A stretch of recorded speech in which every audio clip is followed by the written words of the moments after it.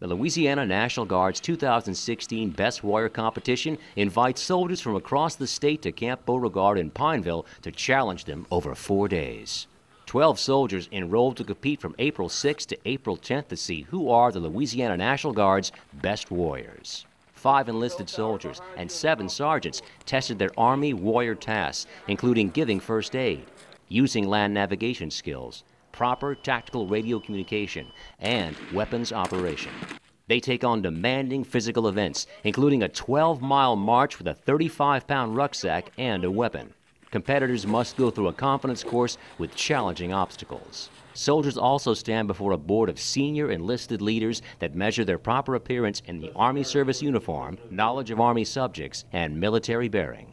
This year's Best Warrior non-commissioned officer went to Staff Sergeant Caleb Guillory from Pineville, Louisiana, while the Best Warrior soldier went to Specialist Caleb Gilmore from DeRidder, Louisiana. Gilmore got insight on the competition from an excellent source.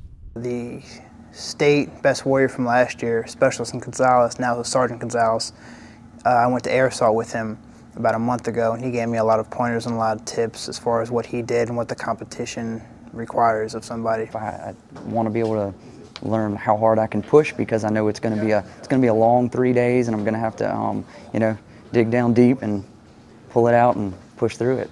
The 2 best warriors will represent the Louisiana National Guard at the regional level to compete with top soldiers from other states.